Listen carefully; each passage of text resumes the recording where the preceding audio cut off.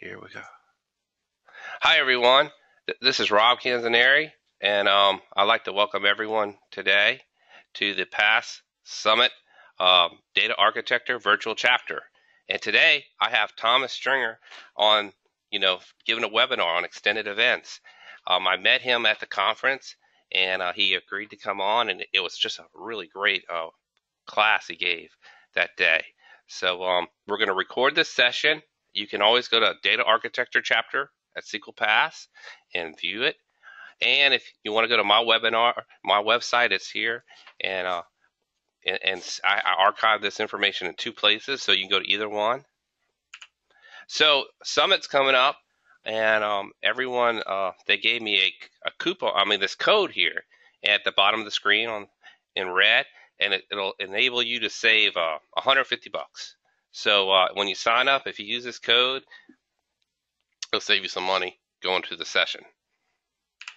So PASS, they have a lot of virtual chapters, and here's, some of them.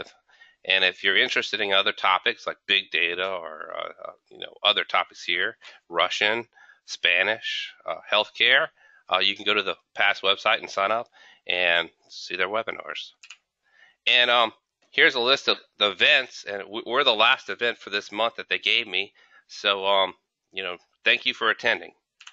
So with that, I want to welcome Tom to our session, and I'm going to pass the controls over to him. Tom, you there? I am. Thank you. Thank you, Rob, for that introduction there, and of course for inviting me to this session as well. I'm going to go ahead and show out my screen. Let's see here. Let me know when, Rob, let me know when you can see my screen here. It just came up, and okay, cool. We're good to go. All right, great. Well, just a quick introduction of myself. I am Thomas Stringer. I am a SQL Server Support Escalation Engineer with Microsoft. And like Rob talked about, I gave this this session at the SQL Pass Summit, and it got some good reviews, and I think it's definitely great information for all of us SQL Server types, especially those of us in the trenches and kind of dealing with problems with SQL Server day in and day out. So what we're going to be talking about today is troubleshooting SQL Server with extended events. And before we get this kicked off, if anybody has any questions throughout the session here, just feel free to type in the chat. I should be able to see it, I believe. And Rob will also be keeping an eye on that. But we might be a little bit pressed for time. This was an hour and 15-minute session, but I've definitely tried to tailor it down to an hour here, so hopefully we don't run over too much. But definitely feel free to let me know if you have any questions as we progress through this material. So what are we going to talk about today? Well, basically, we're going to talk about extended events. We're going to kick this off with why use extended events, and then we're going to segue into a little bit of the brief overview and architecture of extended events. But what the real heart of this session, and I think the real value of this session, is the actual common troubleshooting scenarios and approaches that myself, as a SQL support engineer with Microsoft, that these are things that I do day in and day out, right? These are problems that, oftentimes they, even for us support engineers, they keep us like scratching our heads. And likewise, extended events can and has led us to these solutions really quite quickly. So really good information there, and I think those demos will really show some great value for extended events. So before we kind of dive into everything, something that I've noticed, not only with DBAs, but throughout the SQL community, extended events, as powerful and as awesome as I think extended events is, it's really kind of had a hard time gaining traction. And I really sort of have to blame SQL Trace and Profiler for that, just because a lot of us, we've been around the block, we've been troubleshooting SQL Server for a while, and prior to extended events, obviously SQL Trace and SQL Profiler, those were the tools that we went to for that monitoring and that tracing functionality. So a lot of us, we're dealing with these problems all day, every day, and when we have somebody really needs fixed and really needs a solution, we actually want to fall back to whatever we're comfortable with. And obviously SQL Trace has that historical place in our hearts, right? But I definitely urge you to start really maybe choosing extended events above SQL Trace, and there's a few reasons behind that. As you see here, it's the future. It's not going anywhere, and it is a direct replacement with a lot of additional functionality from SQL Trace, right? SQL Trace has been marked publicly for deprecation, so it's eventually going to be going away, right? So extended events, whether we like it or not, we're eventually going to have to use it to be able to troubleshoot SQL Server in this particular manner, right? And that's a good thing, though, right? Because the reason extended events is here and knocking on our door, it's because there's so much more capabilities and there's so much less overhead. So that's another reason why extended events is it's definitely a great solution for troubleshooting, right? I'm a support engineer with SQL Server for SQL Server at Microsoft, and the last thing I want to do is put additional and unnecessary overhead on my customers that I'm working with. A lot of times when I'm falling to extended events, it's because maybe a machine is getting really slammed and hammered, and we all hear those horror stories of say SQL Profiler that can most definitely bring a struggling server down to its knees. So one of the things that I really like about extended events is that depending on how you design your tracing solution, it's a lot less overhead, and it gives you that that comfort knowing that you're minimizing that observer impact, because we're there to fix things, right? Not to make it worse. So definitely one of the key features of extended events that I really appreciate. And another thing is extended events. It's extremely flexible and powerful. With each new release of SQL Server, they're just adding gobs and gobs of additional events to the extended events engine. So it allows us to really see what's happening in SQL Server more than SQL Trace ever was able to do. So it's just so much more robust, a lot less overhead, and it's just where SQL's going, right? So hopefully with you joining here, I guess my hope would be that there wouldn't be too much convincing to start to hop onto the extended events bandwagon. So like I said, one of the things that a lot of people drag their feet on, especially in times of trouble, is we really want to fall back to things that are more familiar. When that blood starts pumping, the adrenaline starts going, we got to fix things. Hey, what do? You do what you know, right? And a lot of times, people say to me, hey, well, I'm really familiar with the particular event or the particular class within SQL Trace, and I don't really know what the name is of the corresponding one in extended events, and it might be hard to find it, or it's not on the top of my head. Well, SQL Server, we actually do ship something to help us sort of transition with that. So one of the best tools for kind of making the change to extended events from SQL Trace is a couple of system views here. We have a way to join these two views, the Trace XE event map and Trace events, of course, and it allows us to see, hey, this is what the corresponding extended event session or the extended event name is for what we're so used to with SQL Trace, right? So that simple query on the left there, it's a great mapping for events from Trace to extended events. And likewise with with Trace, we were used to the columns and the additional data that can be grabbed. Well, in extended events, we call that something a little bit different. We call those actions, and it's basically that's data that's not necessarily natural to the event itself, but it might be additional information we need to capture and grab.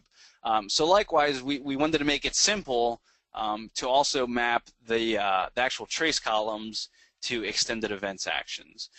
So with these two little small simple queries here, it allows us to kind of make that transition a lot easier. A lot of we're comfortable with Transact SQL to begin with, right? So it gives us that good way to reference what we're used to what we should be using, right? So we can reference SQL Trace to what we can use with extended events, right? So it makes that transition a lot easier and a lot quicker.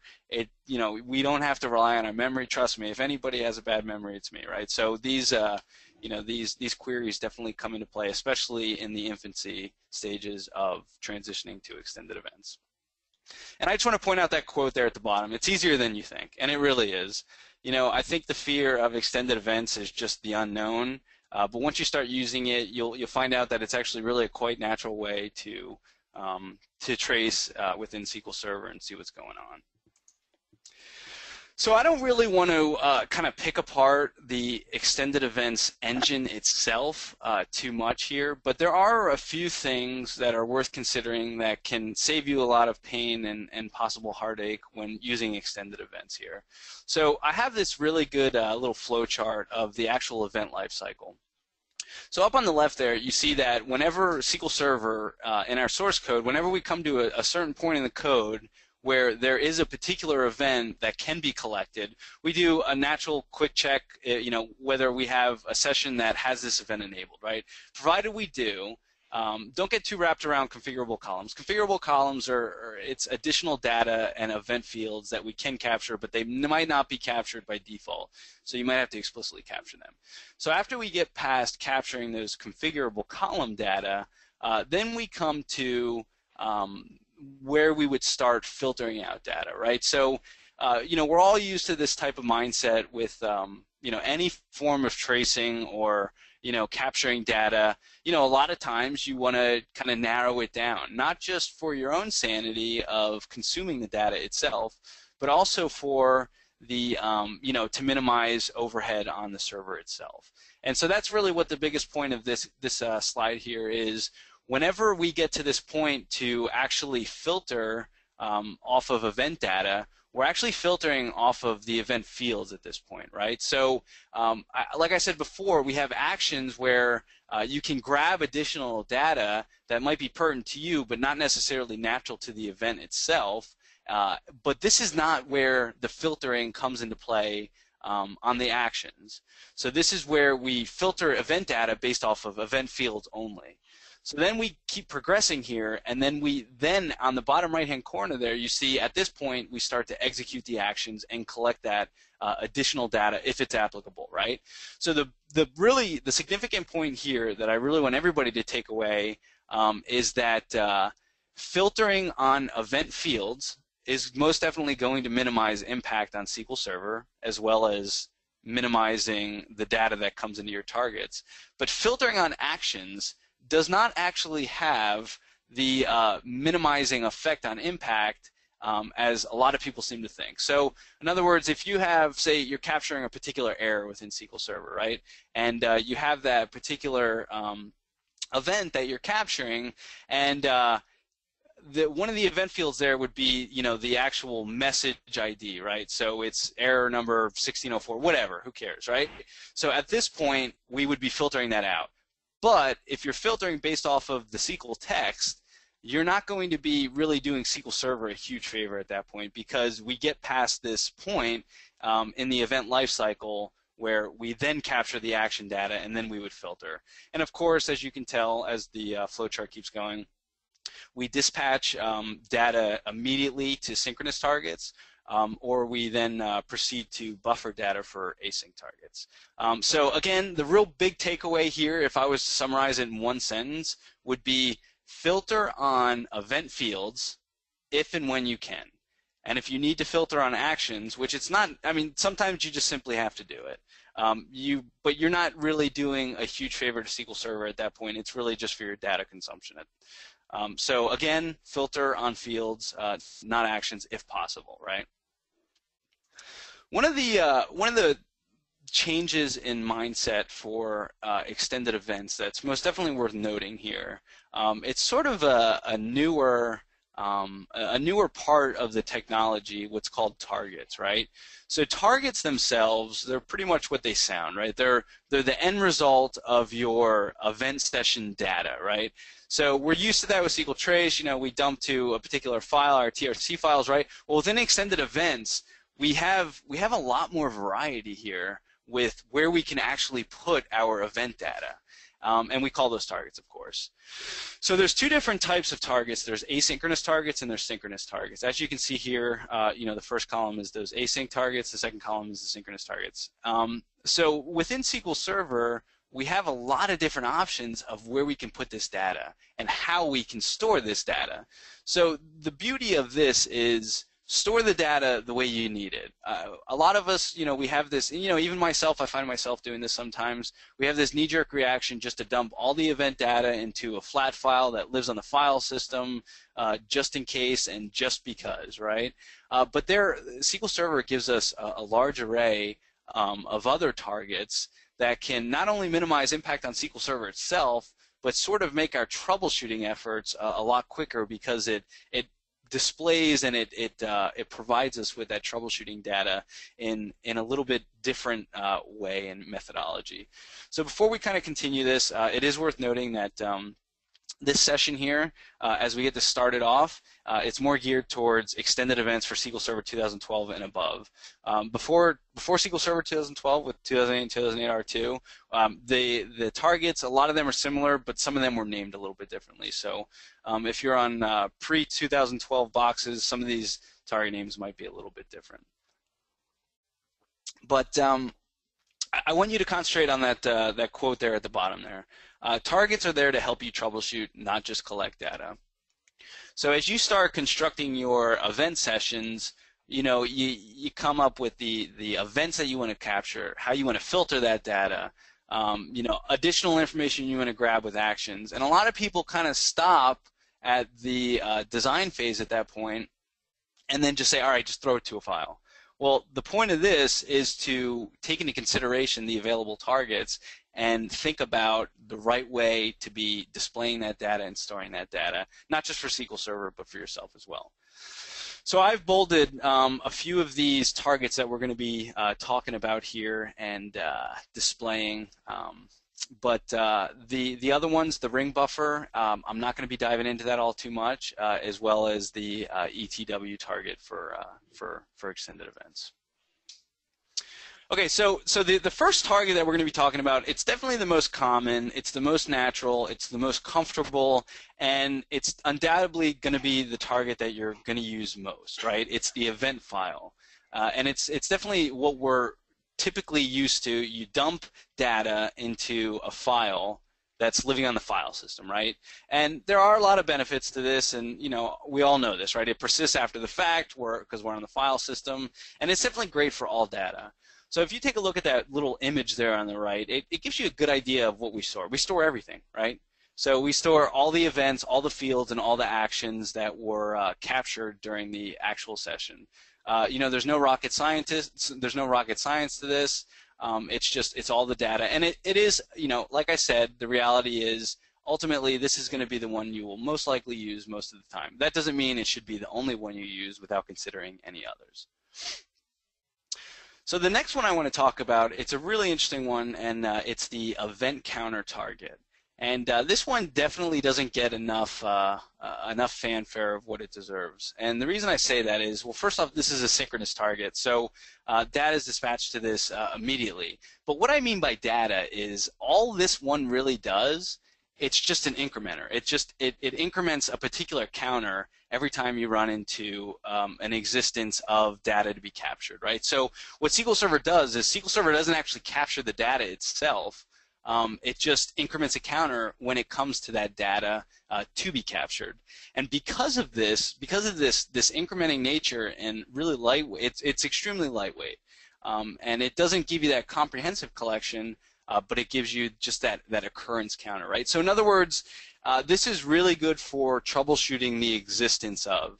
So say for instance, right, somebody's trying to move a database to an availability group, and at the moment, we don't really support distributed transactions with availability groups. So you don't necessarily need to have all of the DTC transaction data resident. You just need to know whether or not this database is participating in DTC transactions. So in this case, a counter would be a really good target just to get the existence of, or maybe the count of it.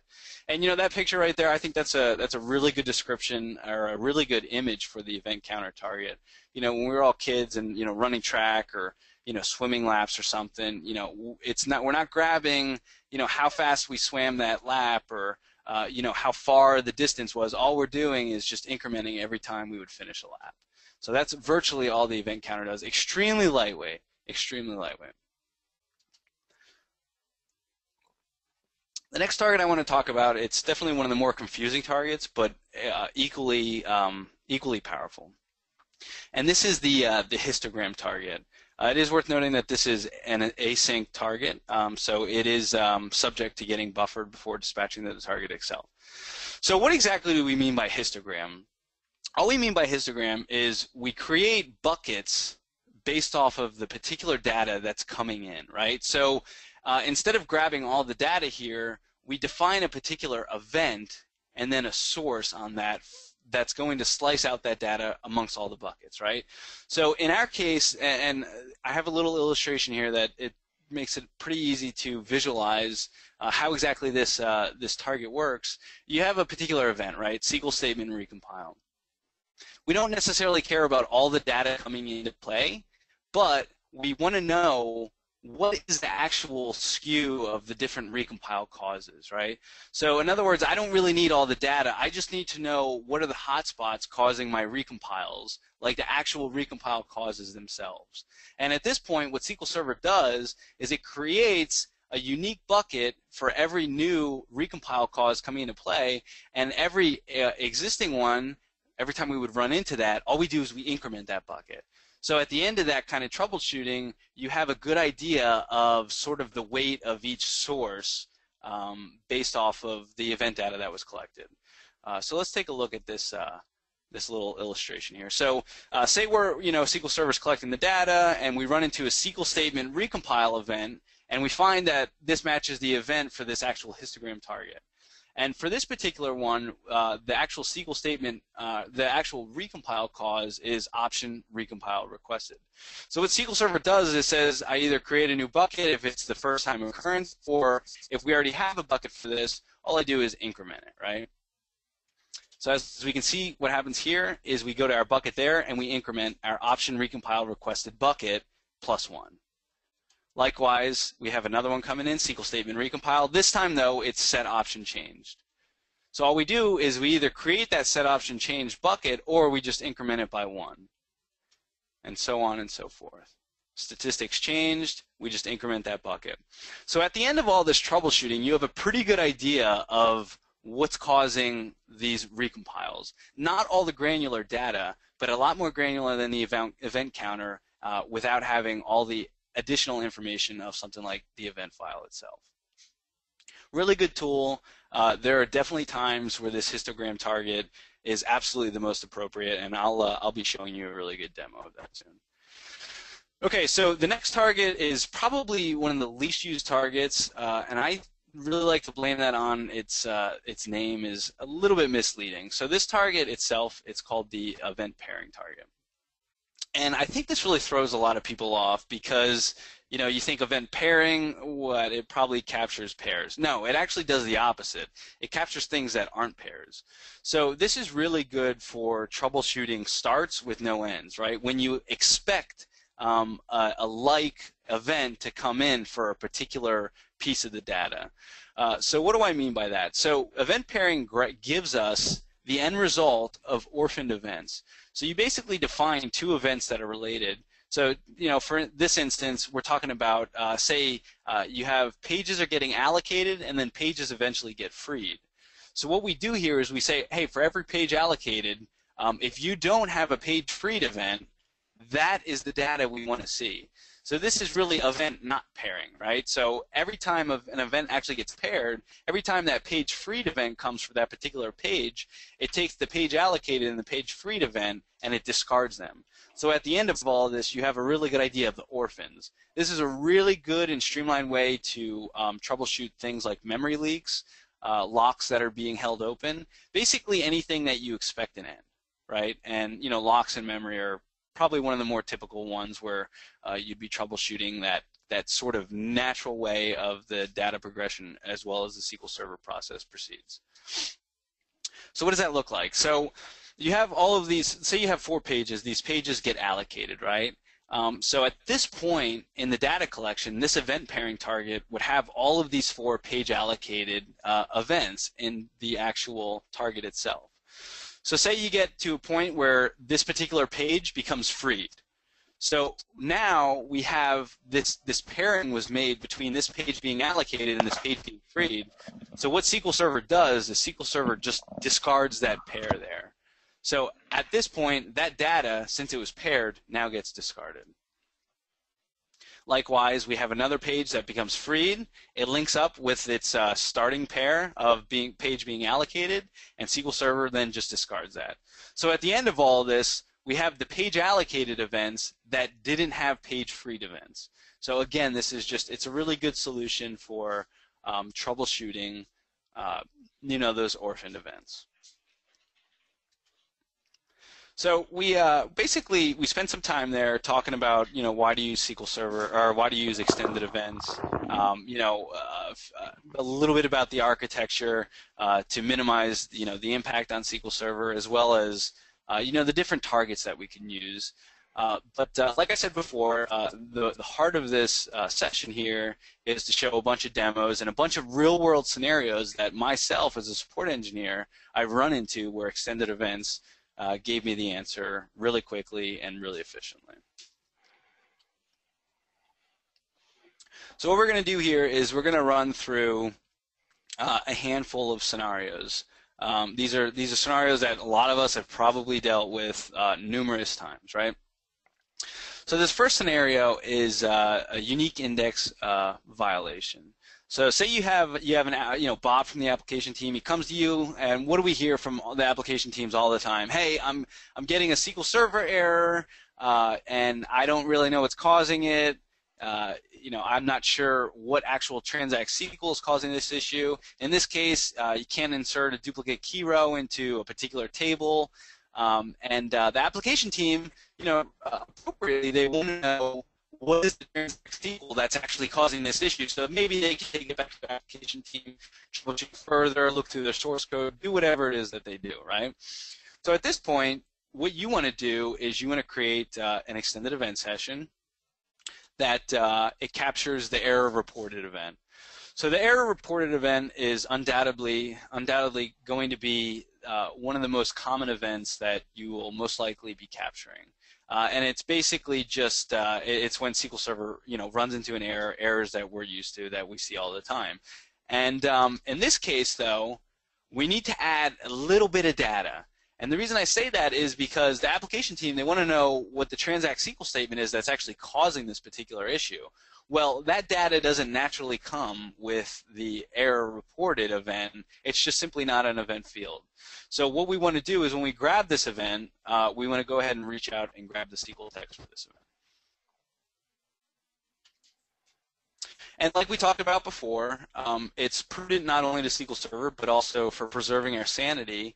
We want to filter this out, right?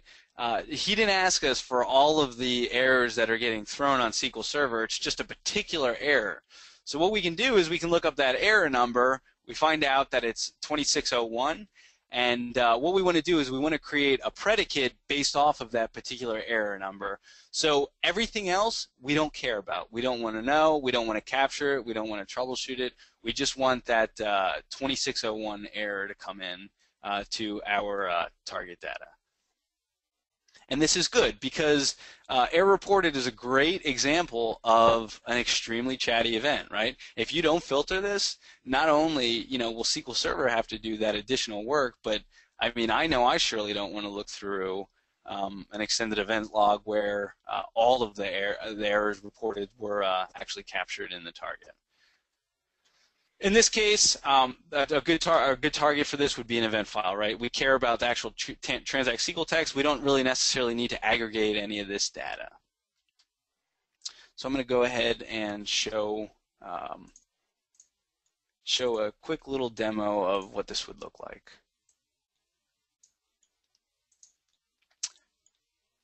Okay, let me go ahead and maximize this a little bit. Okay, so before we kind of dive into this, just due to the nature of this being a technical session, I do go towards Transact SQL itself instead of using the GUI, just for the flow of the session. But also, I'm a huge proponent of actually scripting out these sessions and writing them manually. We do have the support within Management Studio to just create these. I think.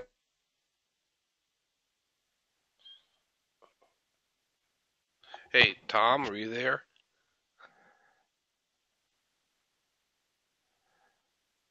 Tom, we lost your voice. Can you hear me? It's coming in now. Okay, that was weird. Yeah, All it right. is. Okay, you're back live. Okay, hopefully you didn't miss too much of that. You were just starting up saying why you were scripting stuff out, and then Okay, it went cool, blank. cool, great. All right, Rob, if it does go silent, let me know again, and Sure. I'll toggle that mute button again. I must have hit Oh, the no mute problem. button. Thank you. Okay. Oh, no problem. Thank you. So, anyways, I like to script out these events. I think it's a great exercise. Scripting or basically writing events manually with SQL Trace was impossible, if not improbable, right? So, anyways, what we want to do here is we want to grab the error reported event.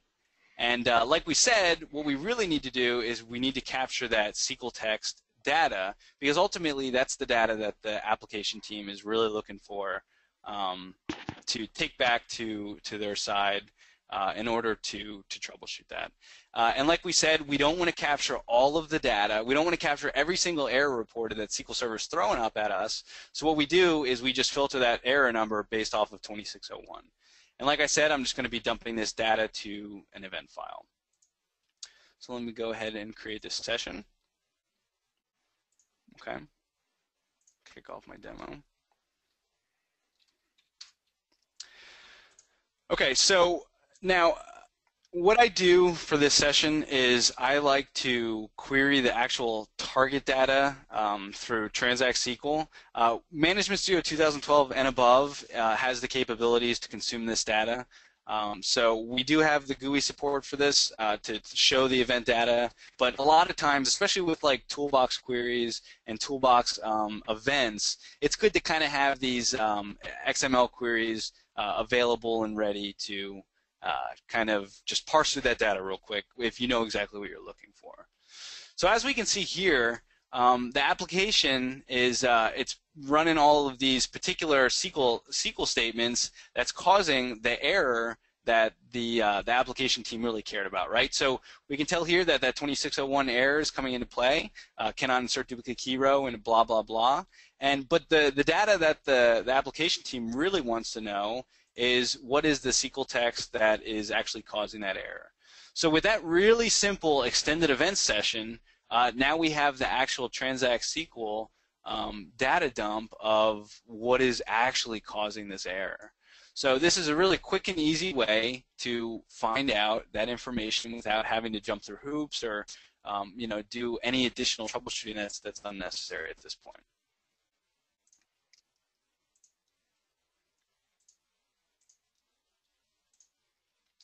Okay, so the next scenario is another common one, especially for maybe development DBAs.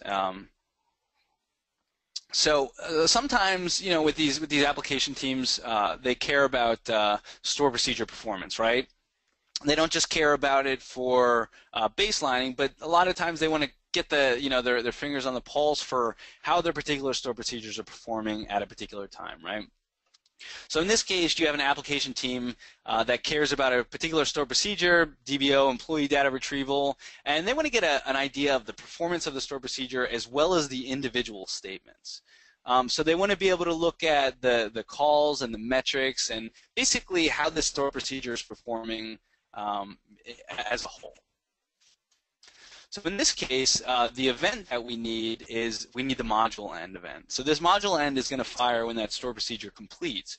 But likewise, we found that the application team also wants to get the performance metrics at the statement level as well. So not only we need to capture that module end event, but we also need to capture the SP statement completed event, which is going to fire when a store procedure statement is completed. We don't need any additional actions at this point because these two events, they have the natural data in their event fields, which will answer our questions on how this store procedure itself is performing.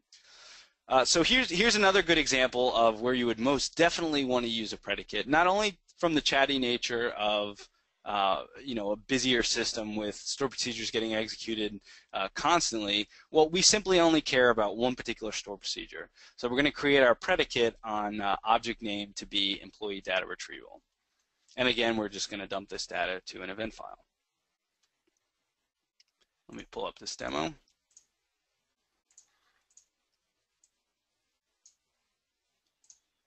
Okay, let's kick off this.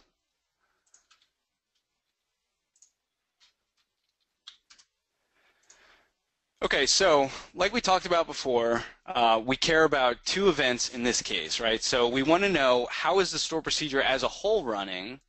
So we're going to capture the SQL Server.ModuleEnd event. And like I said before, there is an idea of optional event fields. They're not actions, they are event fields, but unless you explicitly state to capture this data, the data wouldn't be captured. So we're going to go ahead and say, because statement for module end is an event field that is not going to be captured unless you explicitly state it to be captured. So all we do here is we say, hey, you know what, go ahead and collect statement. And like we said before, we don't want to get every single store procedure, so we filter this out based off of the actual store procedure name to be employee data retrieval.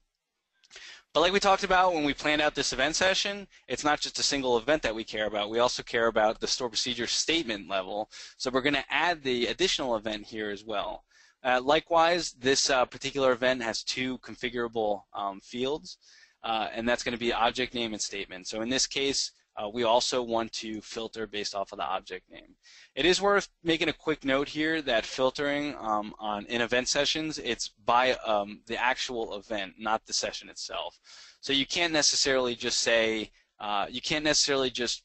filter off of object name on one of these events. It wouldn't transpire to the other events. So we just have to be a little bit redundant here. Otherwise, your data might look a little interesting. And again, we're going to be dumping this data to an event file.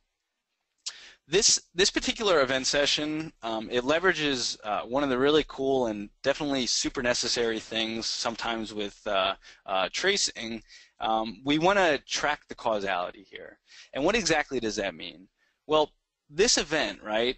This session has two different events. We have the module end event and we have the store procedure statement completed event, right? Unless we have some sort of way of correlating these together, it's just going to look like a wall with a bunch of events data just thrown up against it.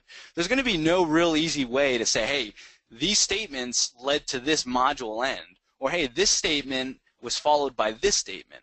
That's data that we need to know. If you have a particular module end that has an extremely high duration, without tracking causality, there's really no way to know what actual store procedure statements led up to that poor performance.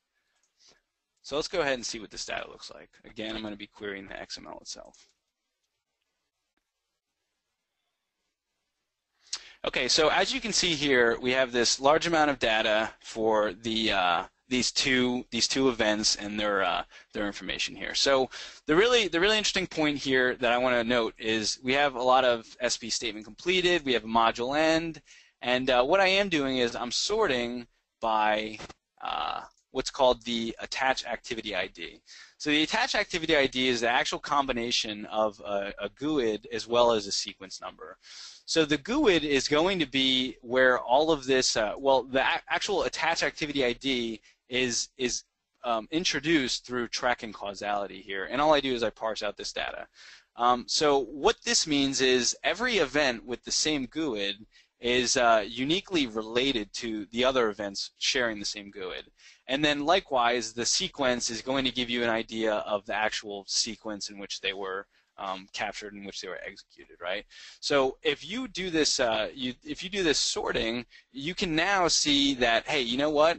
These four events are somehow related, and this one came first, this one came second, this one came third, this one came fourth.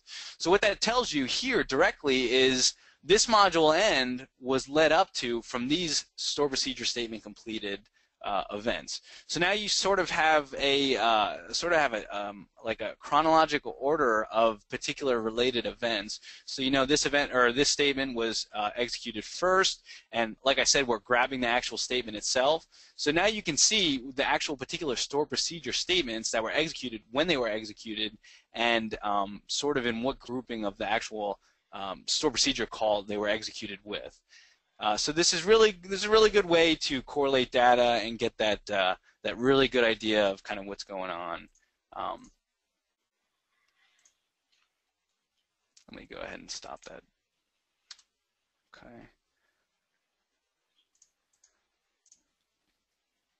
So here's a really good one, and this is one that we definitely see a lot in the queues, right? You have large amounts of recompiles, right? So how often do we troubleshoot high CPU, right? SQL Server has high CPU. You do your good DBA troubleshooting work, and you find out that the high CPU is due to a large amount of recompiles going on SQL Server.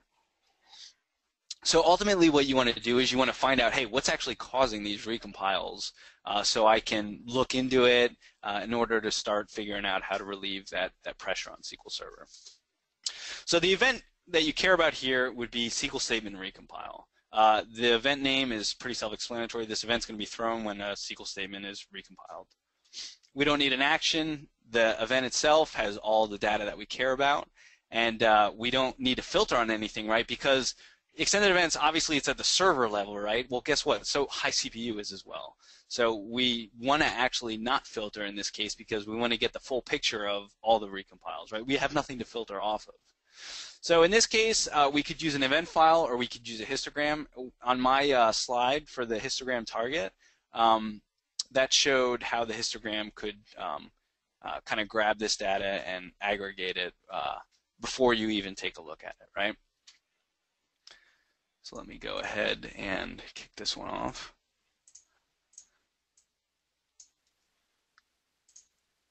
All right.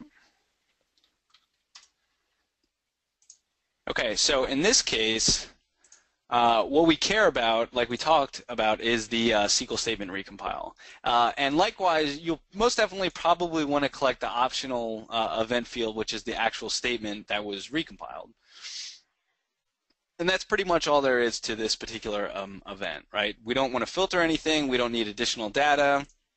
We're going to just dump it to an event file, and then we'll figure out how to aggregate it if we need to. But we're looking at this at the statement level, so that might not necessarily be what we want to do. So if we were to grab this data here, we find out that in our case, a lot of our recompiles, or the hotspot of recompiles, we can see that it's a particular recompile cause, option recompile requested, and likewise, it's actually one SQL statement in this point. So we now have the transact SQL statement, and we can find out that, okay, maybe somebody's calling option recompile within the actual SQL text, and with this simple event session, we now have the actual, the majority reason of what's causing all these recompiles, ultimately causing the high CPU. So again, it's that really fast and easy way to get the answer that we're looking for.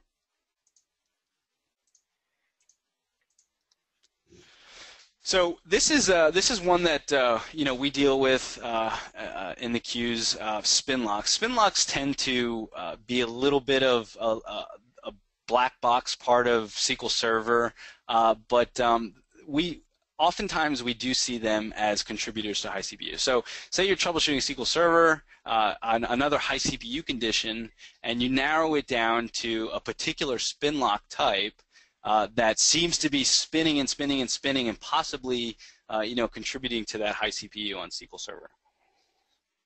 So what you might want to do is you might want to get the execution path that the SQL Server process itself is running in order to get to these spin lock backoffs. So in other words, yeah, I mean, as a support engineer, I've got source code access. I can dive into the source.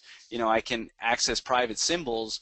But even outside of Microsoft, you can utilize the public symbol server to be able to resolve call stacks.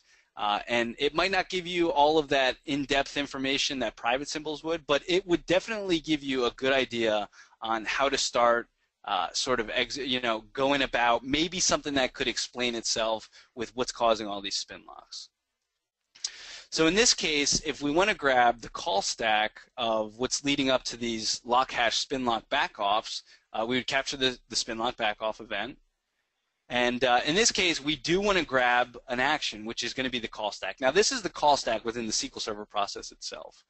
So a lot of this might be a little bit cryptic for somebody that might not be familiar with, maybe that side of, that tip of the iceberg of development and call stacks and that type of thing. But it could give you a good idea of, what the actual thread is leading up to this particular spin lock backoff. So in this case, spin locks are things that just happen. I mean, they're a normal part of what SQL Server does, all the time. So we definitely don't want to get all of the backoff events of every single spin lock type. So we definitely want to narrow this one down to the lock hash spin lock because that's the one we've identified as a potential problem here. So if we do a lookup into the mapping for this particular event, we find that the lock hash has a map value type of 107. And in this case, this is one of those times where the histogram target really shines, right? So in this case, we want to create our buckets based off of the call stack. I don't really need every individual call stack laid out to me. I just want to know the most common call stacks that are leading up to this problem here. So before we kind of dive into this particular demo itself, it's worth a brief introduction of what a call stack is. So the call stack is really pretty much just it's a data structure. It's a stack, right?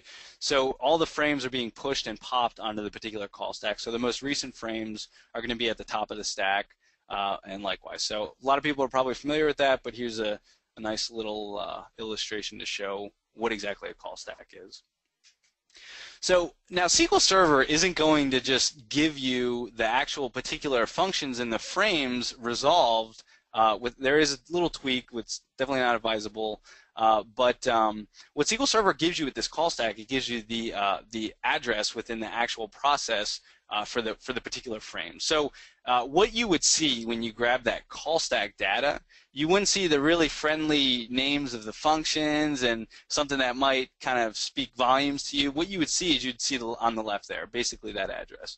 So the way to resolve this would be to take a crash dump within the actual process, and then you would load that crash dump within WinDebug.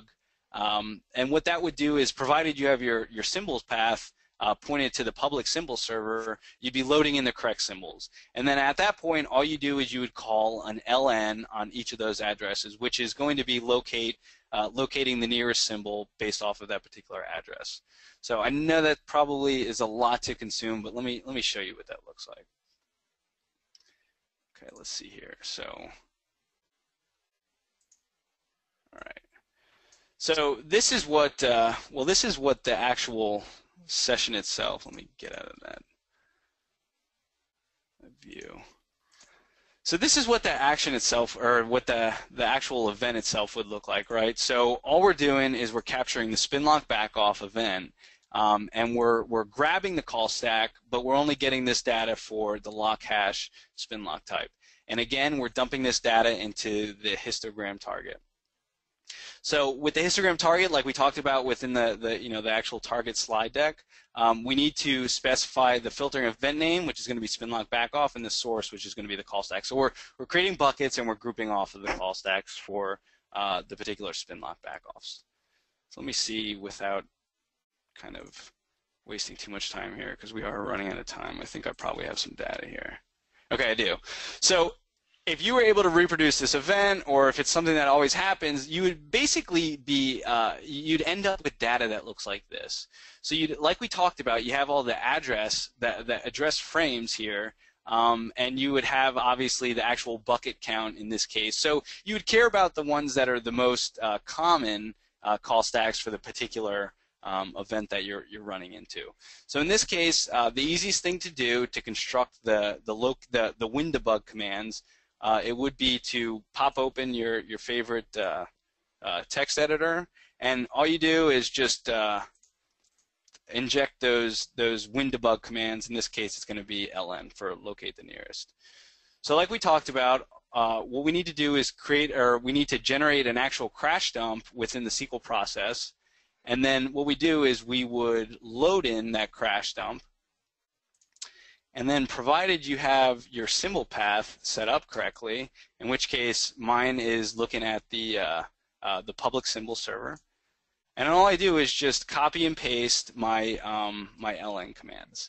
So what SQL Server does, or well, what WinDebug at this point does is it resolves and it locates the nearest symbol for that particular addressable call stack here. So like we said, the call stack, these would be the oldest. This is the bottom of the stack here. So let's look towards the top of the more recent calls that this thread was making here. So as you can see, you see particular things like LockDB, OpenDB, and without really sort of digging into this, because this is pretty much as far as you can take public symbols at this point, you might be able to get a certain idea of what this thread is doing. We're talking about maybe opening a database, grabbing a lock on a database, and we're able to find out about that from the actual call stack and the frames themselves. So this actual issue is from it's a known problem, and then looking at this call stack, it might give you a better ability on how to search for this type of thing, maybe in KB or something like that. So let me go ahead and get the slide deck back up. Okay, so this is going to be the last demo here before we go into the summary portion of this and a few other tips. But this one's pretty cool. So a lot of people, seemingly one of the biggest, most recent questions is, how can I sort of do things when extended events, or when we run into a particular event, right? So I want to execute something whenever this event pops up, right? So this particular problem is you're working with a database and it's subject to long blocking. You want to record block processes, which the extended events naturally can do that. But you want an automated high priority email to be sent to yourself when blocking is over 5 seconds long.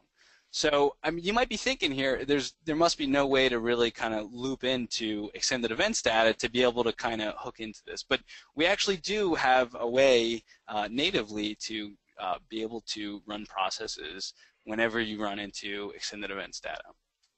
So, but naturally we have to actually set up the event itself. So in this case, we're looking at the block process report event. We don't need any actions. We'll go ahead and filter it down to a particular database. In this case, we're going to be dumping into an event file, but what we're going to do is we're going to create a stream hook. So what exactly does that mean? We have what's called the Extended Event Stream API, and we can utilize two assemblies. They're up at the top there, Microsoft SQL Server XE Core and Microsoft SQL Server X Event Link. So utilizing these two assemblies, what we can do is we can create what's called this queryable X Event data object, which parts of the constructor of this object would be pointing to the actual server that the event lives on, as well as the event name and that type of thing. And then what happens is all you do is you iterate this queryable X event data object, and every time an event comes in for that session that you specified in the constructor, you enter into the block of code for this iteration here. So in other words, whenever you run into an event, you go into the part of the iteration of that loop, and then you can handle that event data and you can do whatever it is that you want. You want to log it to a table, you log it to a table. You want to send out a high priority email, you send out a high priority email. The possibilities are just simply endless. Okay, so let me show this demo here, because this is a pretty cool one. Okay, so say we run into this block process report event, and we most definitely want to get a high priority email when we have this blocking, right? It might be something that's happening at night. Well, sure, we've got our event data, or we've got our event session definition. Let's go ahead and start that.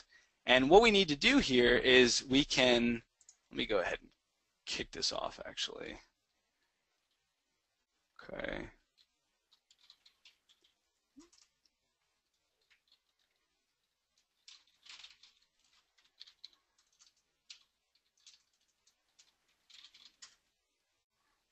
All right, and I need to supply credentials. Okay, so what we can do here is we create that object, right? We create that that queryable X event data object. Let me zoom in a little bit here. And it's going to be using a connection string as well as the actual particular session name, which I've already created. So all we do is we create this for each iterator, and then what we can do is we can test out the actual event data. And then in my case, when I run into an event that I really care about, I want to go ahead and send an email. So let's see if this one will work. Okay. All right. So I'm going to start my blocking repro. This one might take a second try.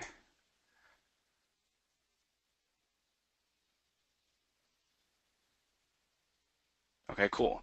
So I have a little bit of verbose logging in my iteration loop, so I can see that, hey, you know, I didn't quite reach my 5-second threshold, so keep looping around. But then I get to one of the events that I do surpass my 5-second threshold, so I have my code here to actually send out the email. So I've got that inbox popped up here, and as you can see, sure enough, I sent a particular email address, an email, including my actual block process report here. So as you can see, I'm not sure if you can tell, maybe it's not quite big enough. I don't think I can zoom in real quick here, but this is a high priority email that includes the pertinent block process report that I care about. You know, this is definitely directly consuming data, and all we've done is we've used a pretty simple PowerShell script to kind of hook into this extended events data to have custom logic for execution. In my case, sending out a high priority email. So that's pretty much all there is to it. So that's definitely really cool and powerful stuff. One of the lesser known capabilities here. So looks like we have about 4 minutes left here. So I'm going to really churn through this super fast. So you know, people that at the top of the hour need to get going can hopefully see the end of this here. All right, so now naturally with extended events, there's hundreds upon hundreds upon hundreds. It's been a while since I've checked, but I think SQL 2014, I think it's like over 800 events, right? So there's simply no way to remember this, but ultimately you're going to be using a handful of events most of the time. Like we talked about, error reported, SQL statement completed. These are things that, you know, these events here you're going to use 90% of the time. The other 10% of the time, you're just going to have to figure out what the event is that you need. There's a couple of ways to discover the uncommon events. You can use the actual Management Studio GUI. If you were to go create a session itself, this gives you capabilities to search the actual event names, and likewise, this drop down here, you're also able to search the description if you want to broaden the search a little bit. Or if you just wanted to use traditional Transact SQL, there's a large amount of DMVs that you can use to grab and search different events and packages and map values and that type of thing. Okay, so at the end of this, hopefully you have a pretty good idea of what extended events can do. I would think that you most definitely have a good idea of, as a SQL support engineer, this is stuff I use. This is stuff that I use day in and day out to figure out customer problems and to solve cases really quickly and in a very narrow way, right? So, you know, a lot of times this is definitely the right tool for the right job. Definitely step outside of the SQL trace boat and, you know, hop into the extended events. This is extremely powerful stuff, and you know, hopefully this has given some of idea of what you can do. And don't fear the new way of thinking and troubleshooting with the engine. And most definitely, you know, don't fear querying XML, because a lot of times with, you know, maybe some cookie cutter or toolbox sessions, or even ones that ship a SQL Server, right? I have an XML query that that parses out the always-on health session. It's something that I don't even need to fall back to a GUI. It's that query that'll give you the data. With system health, same way, right? So I think I did pretty good on time here. I have about 2 minutes left. If anybody has any questions, you know, I have plenty of time here to go over the top of the hour. But I'm not sure. Rob, can anybody even speak here? Or is it all? Well, no, it's all question and answer, and we have a few questions here. Okay, cool. Let me see. I'm not sure. Yeah, it's on the question tab. Question tab. It's above the chat. I think above chats. You know what? Do you see it here? No, it doesn't show it on your Oh, it screen. doesn't show it? No. Okay, cool. So You tell I'm a rookie here with GoToMeeting. All right, I'll tell you what, can you just read out a few, Rob, for me? sure. Okay. So I'll do the really easy ones really quick. The Okay, sure. session is recorded, and we're going to post it to the website. That I got that several times. Cool. So let's see. Some people are asking about the slides. I don't know if you'll hmm post them or not. Yeah, I can. I'll tell you what, Rob. I can send them to you, and then you can distribute them as desired. Okay, that's great. We do have one kind of question that's interesting here. It says, I Okay. have a vendor database basically hmm running backup commands. It causes timeouts, freezes IO messages. He wants to hmm figure out how if extended events can capture that. Yeah, absolutely. So in that case, you'd be looking for SQL statement starting because if it's timing out, right, you wouldn't come to a completed event.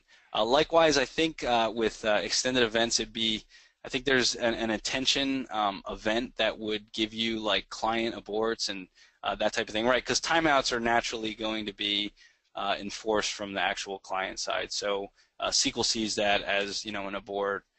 But you'd be able to correlate that. So in other words, if you know that the timeout is a 30-second timeout or a 5-minute timeout or whatever it is, you'd be able to kind of correlate that data. But yeah, most definitely, extended events would definitely shine there. Now, whoever asked that question, you do see my email address right there. If you would like a lot more further information about how to troubleshoot that, just send me an email and we'll most definitely dive into that one. Okay, that's really the last one I see that we didn't Okay, answer. We kind of cool. you answered several of these questions while you were All right, going on the excellent. session, like what version of SQL can use extended events. Got it, Uh, got it, got it. Yeah, and it looks like most of these we've covered during your presentation. However, what I'm going to do is I'm going to wrap all the questions up and just forward them sure. to you so you can Absolutely. review them since you can't see them, unfortunately. Yeah, okay, perfect. No, that's absolutely perfect. And, for anybody that if I didn't answer your question or if you figure out a question in 20 minutes or 20 days, just send me an email and we'll talk about it till your question's answered. So I definitely have an open inbox policy. Well, thank you. I can't thank you enough for coming on today. It's been great. Rob, pleasure is all mine. Thank you. And as always, I'll extend this invitation. If you ever want to come back, you're welcome to come Perfect. I back appreciate and that. have another topic. We'd love to have you. This was just to me, it was great, and I want to say thank you from this past community for sharing your Excellent. time. My pleasure, Rob. Thank you for having me again. Okay, so we're going to shut it down now. I'm going to stop the recording. I hope everybody has a great Friday and enjoys the weekend. Thanks for attending, and hope to see y'all or come back to the next virtual event. Thank you. Bye.